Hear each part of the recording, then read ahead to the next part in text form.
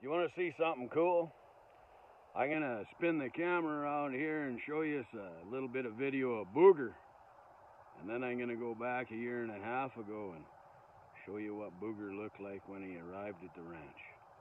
It's amazing what a little time, a little love and care and understanding can do. It's too bad people didn't show each other a little more of that in this world. I love each and every one of you. Stay the course and fucking resist.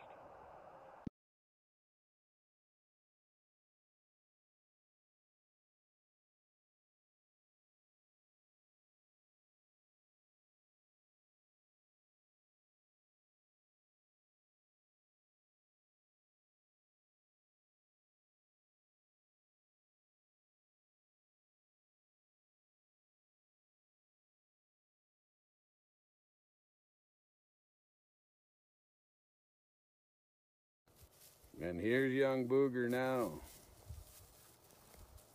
living the life, just being a horse. No expectations other than having his feet trimmed, dewormed 3 times a year.